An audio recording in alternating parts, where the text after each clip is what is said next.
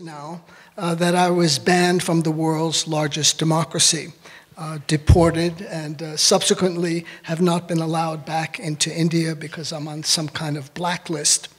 And which speaks, I think, to the topic here of against the grain, because dissent is under attack all over the world, particularly in the world's largest democracy, where activists from Greenpeace and Amnesty International, photographers from National Geographic, geologists from the University of Colorado at Boulder, and others have been in various shapes and forms limited in what they can do in India. Many of them have been deported and put on blacklists, which I think speaks to narratives that states create for themselves. And we have our own narrative here about brave and entrepreneurial pioneers who settled the Wild West, and America's role in the world today is to deliver democracy to the unwashed masses. Reality suggests something quite different, as George Orwell said in the unpublished preface to Animal Farm. It is available in the Ukrainian edition, by the way. Which has been translated, thankfully, into English. He said in this unpublished version introduction that at any particular time there is a certain amount of, there's bounds of permissible thought. There are certain things that you can talk about and other things, as Orwell said, that just wouldn't do. So massacres of indigenous populations, enslavement, imperialism, wars, occupations, it just wouldn't do to talk about those things. So on that note, I'm going to just ask the panelists to chime in with their thoughts on against the grain, what it's like swimming upriver. I think it's always more interesting going against the current. You meet a lot of interesting people rather than flowing with the flotsam and jetsam downstream. It builds, it's really exciting too. So if you have any thoughts and comments, and then we'll turn it over to the audience for the last 10 minutes. Ladies don't go first. Use your microphone. Microphone. Ladies and women need not go first, so I will not necessarily begin. I will offer one of my fellow panelists the opportunity to begin, and then I will join you. In times of Groupspeak, leaks, speak fear, speak alternatives, dissidents listed, black, for speaking out against white supremacy, for humanity, for truth, for love, against machines, against rage, against peace in the face of rage, courage. That's as far as I got. That's my introduction. It's a pleasure to be here. Artistically, I'm known as Molina Speaks. I was walking through the library with my wife and child, and the first thing I experienced was somebody, I don't know what she was doing, mocking me, ridiculing me for, for walking next to my wife, who's pushing the stroller of our 5-month-old. And she mumbles something about, oh, I probably can't understand her anyway. People like me probably don't know what she's saying, maybe assuming I don't speak English. And the only one of the three of us who doesn't speak English is Baby Seed, because she only speaks universe. She's 5 months old. But, you know, you come to an international literary festival, and that's one of the first things you hear. I didn't plan to speak on that, but that's what happened. And those kind of things happen on a regular basis, you know, and what do we do about them? What do we say about them? A lot of times, we don't say anything at all. We're trained to be silent. We're trained to watch injustices happen right before our eyes every single day. The fact that we ignore and avoid microaggressions, we ignore and avoid racism and sexism and classism and discrimination. We avoid and ignore disrespect of humanity in very small instances in our day-to-day life. So it's no wonder that we can ignore these things on a mass scale. We ignore genocides. We ignore injustices of mass proportion. We ignore modern day slavery. We ignore these things, and I think it's easy to ignore these things because on a day-to-day basis, we don't speak out about the small things that happen to us or the small things that we observe. We become okay with looking at homeless people on the side of the road asking for money and make excuses about why they're doing that and assume that it's not a real problem when it is. When you choose to speak out, when you choose to write, to create, to present, to put out music, to put out poetry that goes against the grain, it creates problems for you. You know, it creates problems first and foremost with your family, with your friends, with people you grow up with. You become strange. You become, you know, an outcast even within your own families, right? Within your own communities. And it's a day-to-day struggle, you know, and you find grounding in the fact that you're one of these small little particles dancing in space. You know, on this spaceship called Earth that revolves around the sun, you're just a small little thing. There was a lot that came before you. There is much that will come after you. You're just a little particle in space. So you have to become kind of centered in that and find humor and comedy and satire in the ridiculousness of the state of humanity, you know, as it exists right now. You have to be able to laugh at injustice, and you have to keep pushing like those salmon that run upstream on their runs against the grains to produce that next layer of life, that next generation of seeds that will keep pushing and keep humanity moving forward in some kind of a way that the heavens, the gods, the colors in space could look at us and be proud of. Because humanity's not doing so great right now. But it's a pleasure to be here. It's lovely to be here. Thank y'all.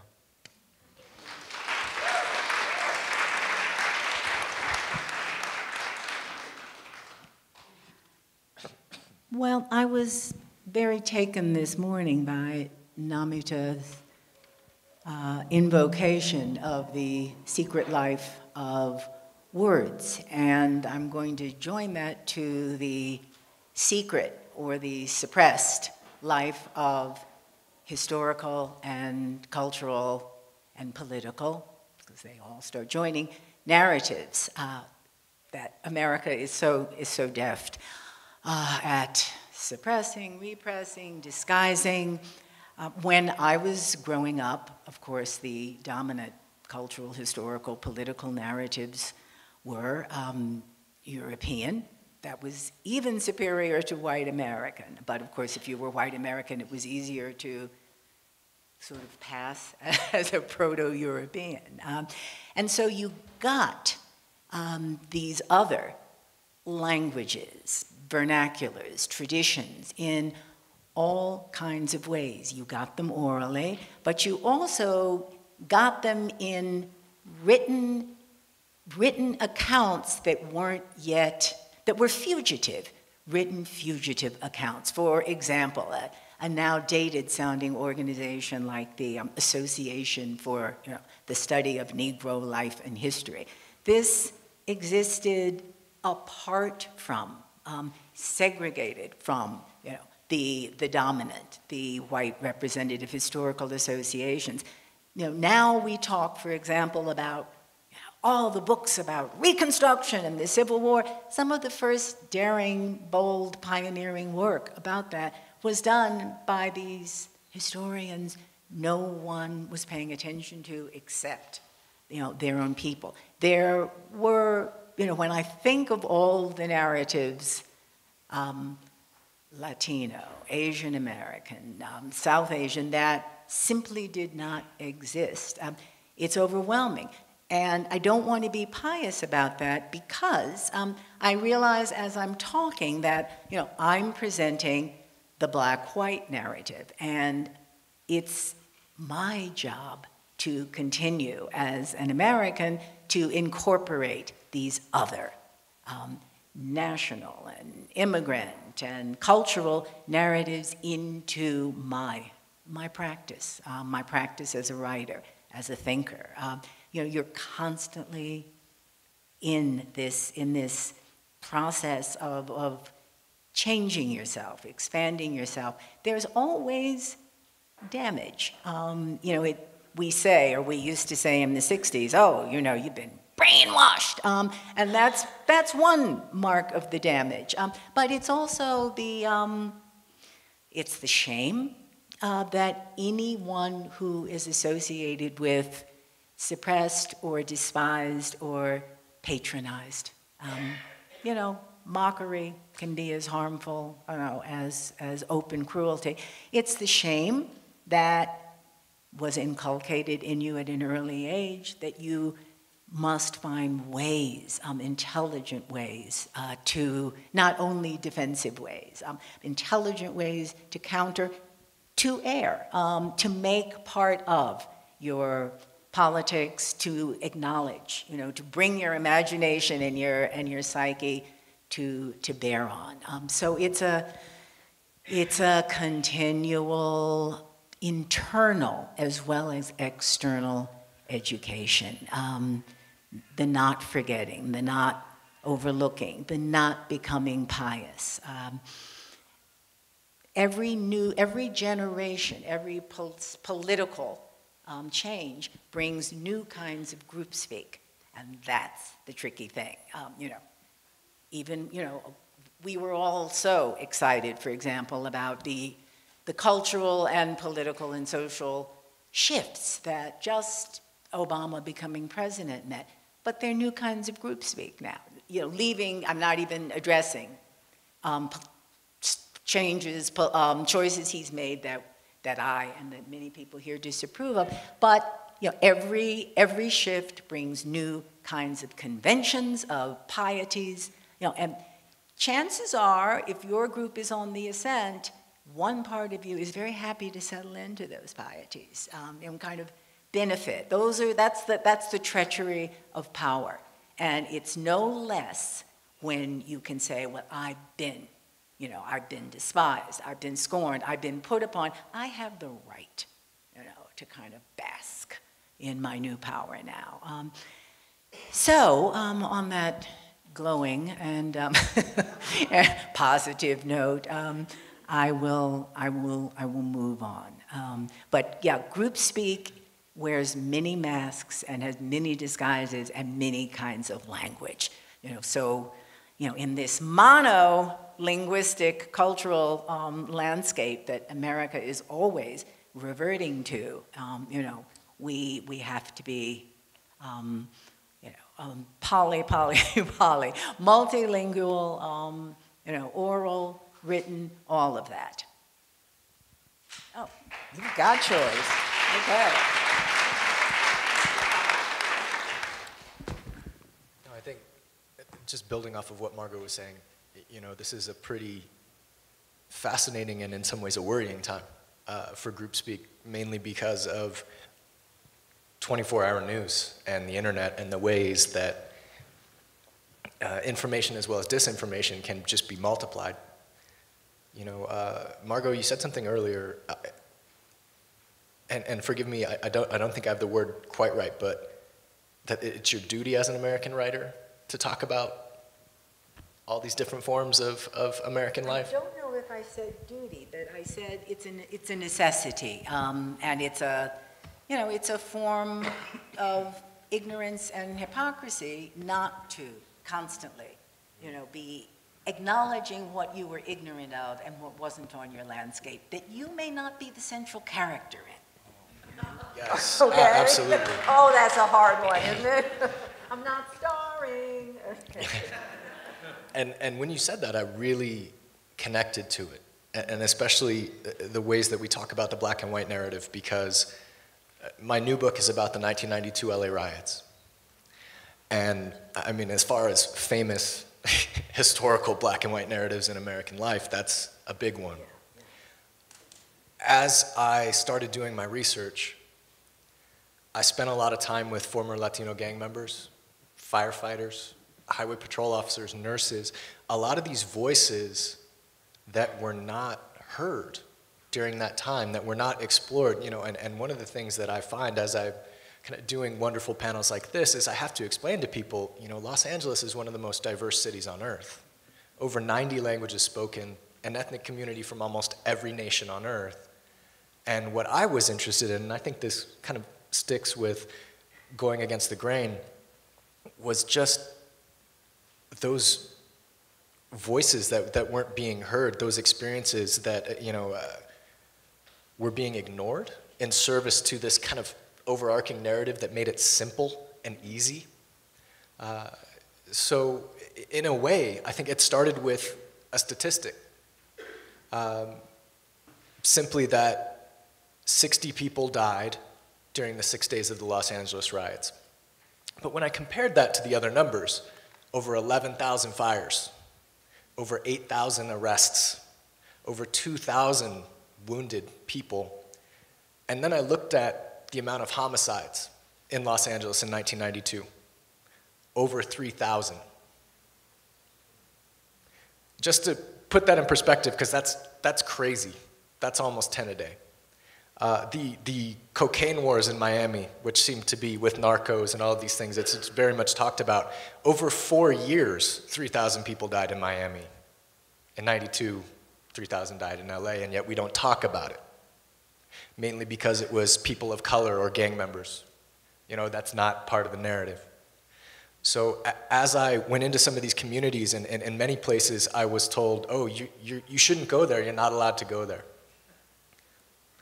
I think Los Angeles is a really interesting place, mainly because I think there are so many different cities within it. This is completely true in that there's a Pasadena, there's a Santa Monica, there's a Malibu. It's literally true, but I think there are also diameters that people have, you know, radiuses that they go in and they don't visit anywhere else. So it was, you know, being part of a street art crew in Los Angeles and going to really some of the most hard-bitten places and putting art on the wall and helping to change the perception of some of these communities, being able to talk to the people there completely changed my understanding of what Los Angeles was like in the 90s, because I'd gotten that from television.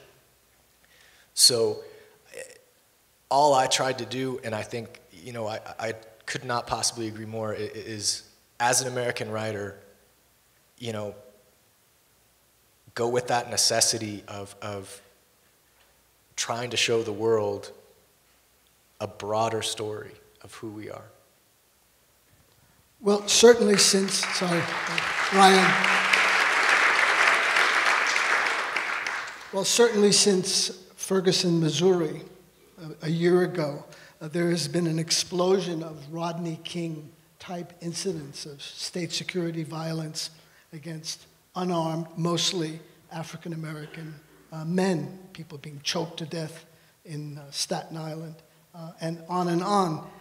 One of the things that is really interesting about the time we live in is that there are a lot of counter-narratives being written. For example, Eduardo Galeano, the great Uruguayan writer, wrote a history of Latin America called The Open Veins of Latin America, looking at history not from the perspective of conquistadors and the great men and kings and princes, but from the bottom.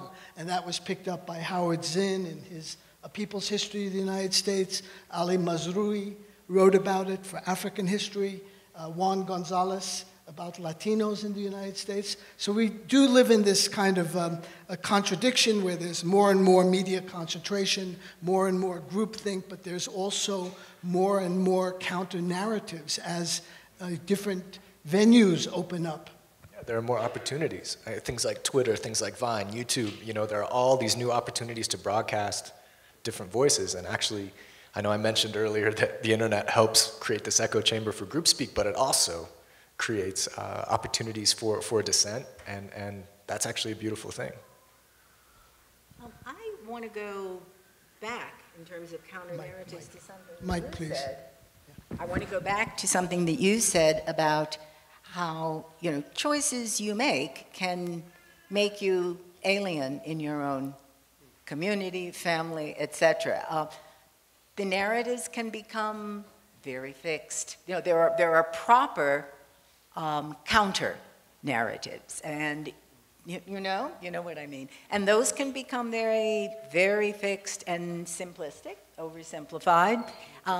There's a kind of, you know, there can be a very honorable version of your history that excludes, you know, mistakes, or there can be, for example, in the, harking back to the 60s, you know, there were certain, once there was this fabulous explosion of, you know, civil rights, then black power. I'll stick to that. You know, the things that had been excluded from the respectability civil rights narrative were embraced by the black power narrative, but many things got excluded by that.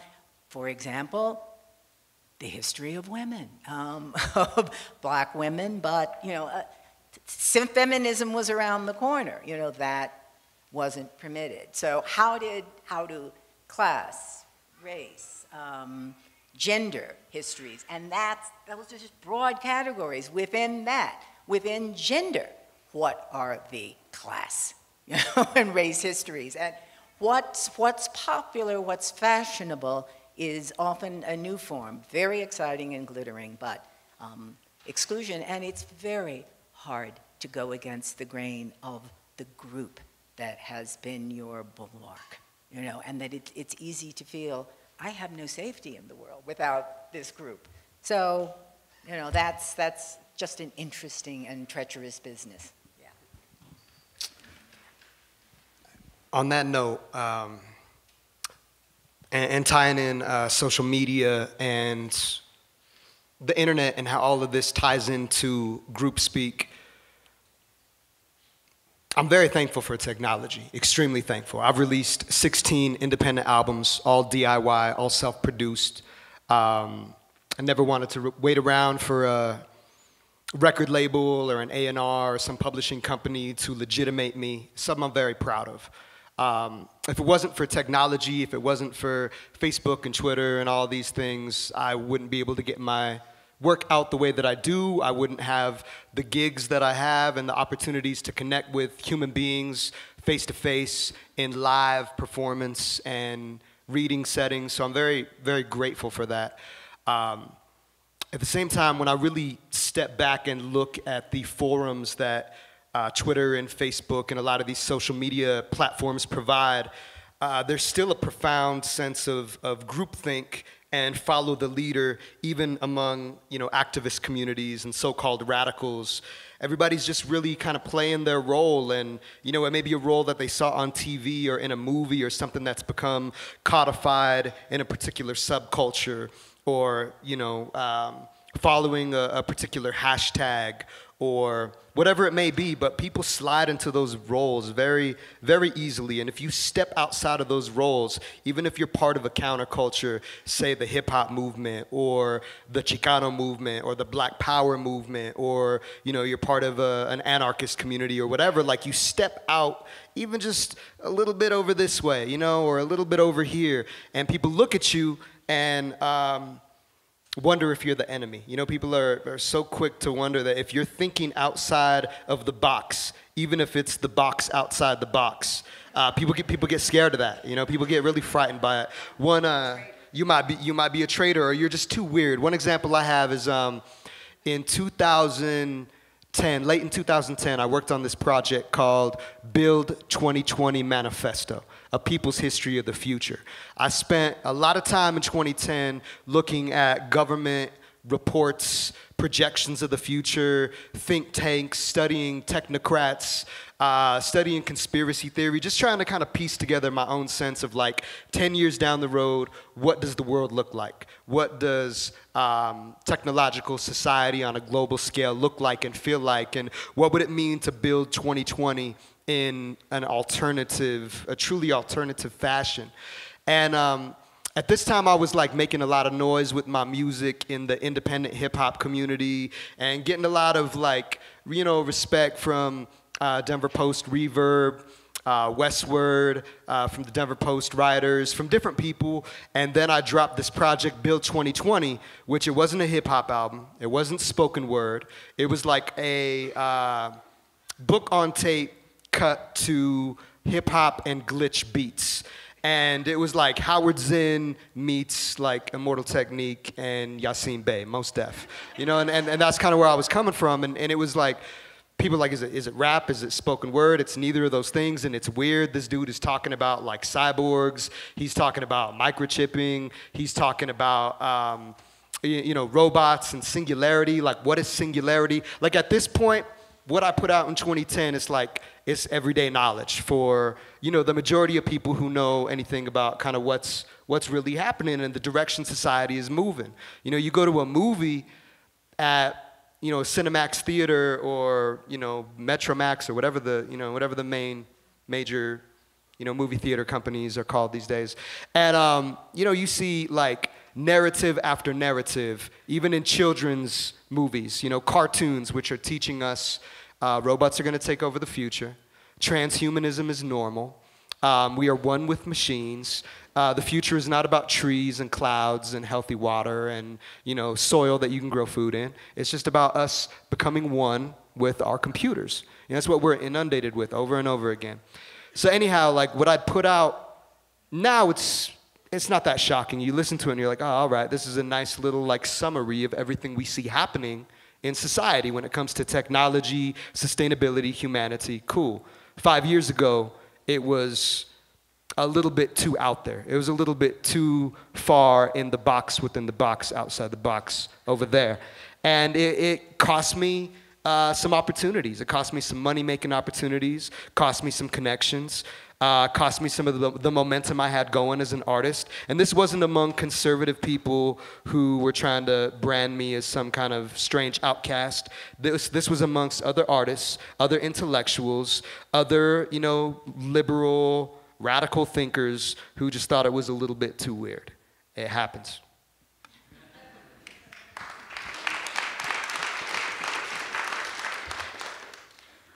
Against the grain, I mean, right now, you know, as we're sitting here in the relative comfort of this auditorium, there's a huge humanitarian crisis going on in the Middle East and in Southern Europe. People in the thousands, hundreds of thousands, are walking to new destinations, to new hopes, to new lives.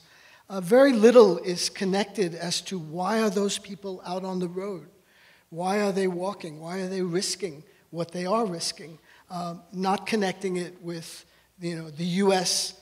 Invasion and destabilization of that entire region, starting with the war on Iraq in 2003. How can we even talk about holding these people responsible for war crimes accountable?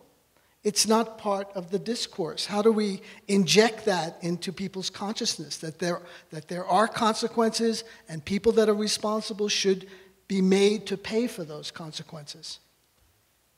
Easy question.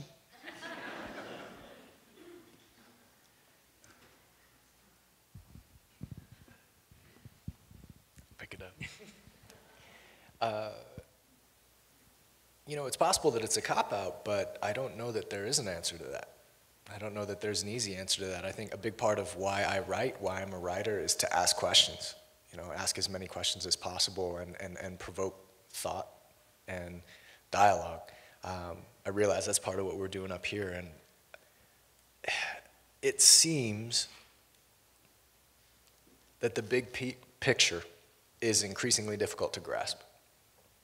You know, and so when you talk about, you know, the destabilization of a region, you know, I think when the dominant mode at this time seems to be moving images. And it's not always easy for a news crew, you know, sitting behind a desk to say, okay, here are these incredibly moving images of people walking.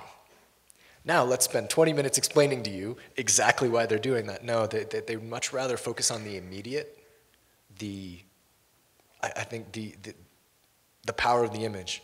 And I think the beauty of being a writer, I hope, I see how you guys feel about it as well, is that we have more time and we have the ability to create empathy, especially with what we write, because I don't think you can be dictated to by a page.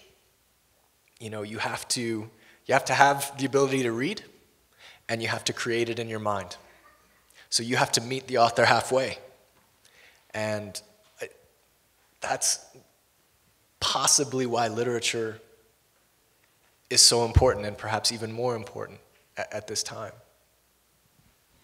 I actually want to ask you, because you work in the media. You are involved with the public life of words, which nevertheless have to reach people on some private, visceral way.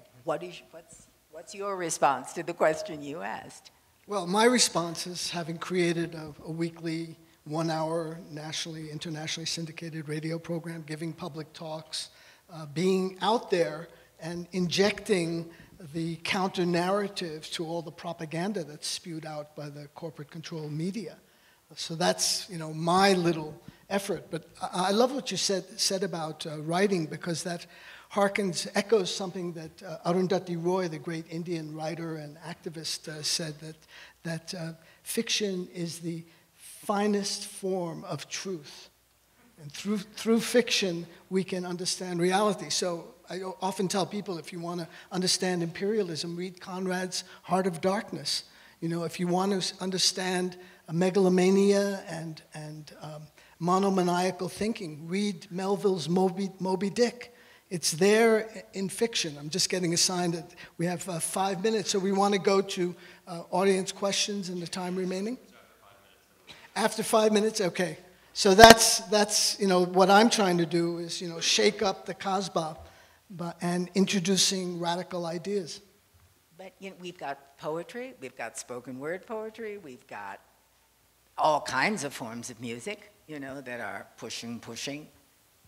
There got to be multiple forms of intimate, private language, which is what I associate with music, poetry, fiction, and certain kinds of nonfiction, and galvanizing public language. The great orators have always traditionally been able to bring the grand statements, the big ideas, they've been able to give them an emotional and a linguistic charge that hits you personally. So you're living on that vision of a public track of some grander, world and self and set of possibilities, and you are feeling, I can't do without it, I have to have it.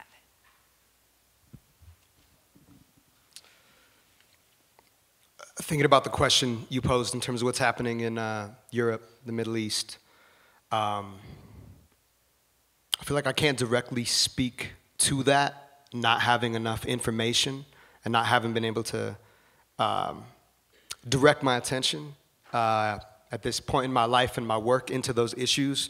But it makes me think about just how many problems there are that we could speak to, and how few of us feel like we really have the words or the power to tackle some of these big issues, especially things that may be happening on the other side of the world. And I think that part of the threat of Groupspeak right now is that even for the authors, the artists, the journalists, the alternative voices, it's all wrapped up in fame. It's all wrapped up in recognition. And I think there's this profound sense of powerlessness that if you don't have 10,000 followers on Twitter, or 100,000, or 1 million, if you don't have X number of people liking you on Facebook, if you put out an artistic video and it only gets a couple hundred likes or views on YouTube, because it's not like a dancing cat, or it's not some kind of satirical representation of what you're doing, that it's not valid, it's not good enough. And I think that there's a lot of people who become silenced because we don't feel like our voices matter. So I think just, continuing to speak and to create, to make that music, to write that poetry, to put that art on the walls, to talk to each other one-on-one in cafes, in our homes, to have these conversations, to keep speaking, that may be enough in a time in which group speak requires your thoughts to be tweetable or to be YouTubeable or to be, on some scale beyond what is normal human reach and capacity. We have some time left now for audience comments, questions. It seems to me that you're trying to expose the cracks in groupthink, and there's forces that are trying to close those cracks. They're forcing people through their jobs, through their incomes, to abide by their rules. How do we break that up? How do we make the community the focal point, not the internet? Panelists?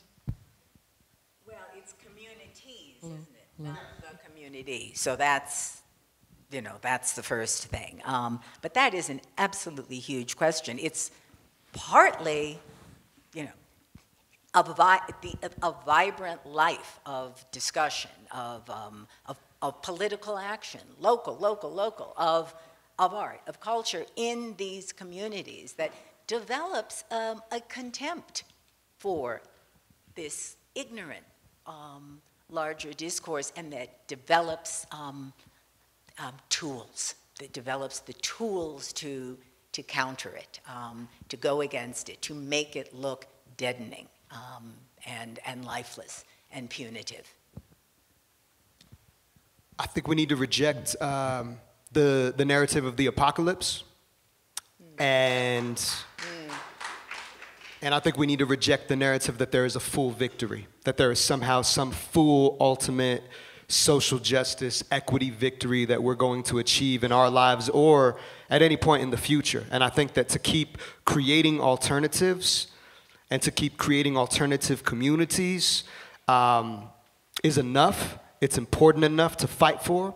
It's important enough to keep doing the work that we do and to keep creating alternatives and knowing that, as you mentioned earlier, those alternatives and these communities and these voices are going to keep transforming and changing, and it doesn't need to look like it did in the 60s, doesn't need to look like it did in the 80s or the 90s, and what we're creating now is going to look different 10 years from now than what it is now, and that's okay. And that it can give pleasure, Have fun with it. All these movements have been so much fun, as well as scary. Pleasure, it matters. The only thing I'd add to that is we're doing it right now. We're meeting in person. We're seeing each other face to face and we're hearing each other's voices. I think that's the beauty of a local movement, is it already prizes that closeness, that proximity. And the beauty of what the JLF is even doing right now, it not just prioritizes that, but it brings the world here for a broader conversation.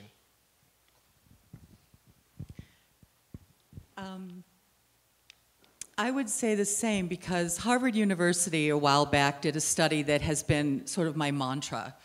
And it talked about what people fear most. Death was third, dentists were second. But the first fear that people have is the fear of being made a fool of in public. So I say act up with friends often, because once you get over that, you're okay, you're good, you're better than death. And my acting up often is about being in cafes, turning to someone and say, hey, I want to show you on my iPad something really cool. They look at me like, because I've aged a few years since I've done this, and they don't get it. And then I'll show them something, and we talk about it. Acting up in cafes has been my favorite thing to do all over the world, so we can make a difference. People are astonished when I'm in other places that Americans actually think about something other than fashion, which I know nothing about, or football, and that we're not all warmongers. So I said, spread your viewpoint as much as you can. And thank you for doing it yourselves, because you've all made a huge difference in my life, and I thank you.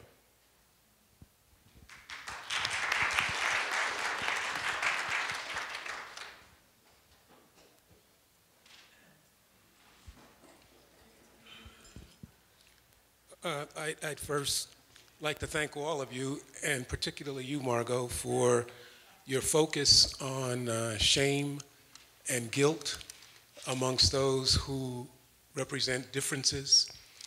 And that doesn't begin in the context of mass media. It begins within the context of the family. So my suggestion, to be included amongst all the others, is to invite your family members to think critically publicly and to honor what they have to say and what they have to think, even though it may not be your way or your thoughts. Thank you. Right on. And right on. And thank you very much for what you've been sharing. And I'd like to reflect back what I think I'm hearing in a synthesis. It seems to me what you're, in terms of action, communication is the seed of action, and thought and language. So the way that we think about the things, the way that we frame them, the way that we describe them, the stories we tell, lead us to live our lives the way we are living them. So it's very important what the writers say, what the media says. So that's one point. The other is that the message in synthesis I get is that we could transcend groupspeak. We can transcend identification. We can still identify with that which is rich for ourselves as individuals, as cultures, as neighborhoods and communities, and at the same time move in the direction that Robert Fuller, if anybody's familiar with him, he writes about, he coined the term rankism. And David, I think that goes towards what you were saying, the cause. Why are all these people walking? Why are these people risking their lives and the lives of their children, drowning and starving and making this journey from their homelands to other countries where they're not welcome? We're not asking why, and we need to. And one of the basic reasons could be rankism, that there are isms of every kind in which one group of people puts themselves in a place of separation and superiority over another people and says, they're poor, I want their resources, I'm taking their resources, their lives are secondary to our desires. And so this kind of overall rankism is, it seems to me, at the root of the danger of groupspeak, the identification or misidentification, over-identification of one group over another, when we are all humanity. So, I mean, am I getting what you're saying? You're making your own contribution, so thank you. We're running out of time. Is there one last comment, question? Thank you. So I'll play the devil's advocate here. I'm sorry. So when you have a person or an organization against the government, how easy it is to blame the government for all the wrongs and see this person or the organization as the victim. Do we delve into where the government is coming from? And the reason I'm asking this question is because the way this floor was opened, you mentioned a lot of organizations like Greenpeace and others, and it seems as if there's mayhem in the world's largest democracy. I don't know about your case as to why you were blacklisted. I read about Greenpeace. The world's, the intelligence agency of this world's largest democracy had proof that Greenpeace was being funded by foreign organizations to stall the protests, to stall a couple of projects. That was the reason the government acted. Now, taking an objective view, should I trust Greenpeace, which is an international organization and is being portrayed as a victim, or my government, which I have elected, and that is acting on the secret agency's views? Well, we've actually run out of time. I'd be happy to talk to you Sure. when this concludes. I'd like to thank the panelists, Margo, Adrian, and Ryan. Thank you all for coming. And in the words of W.H. Auden, show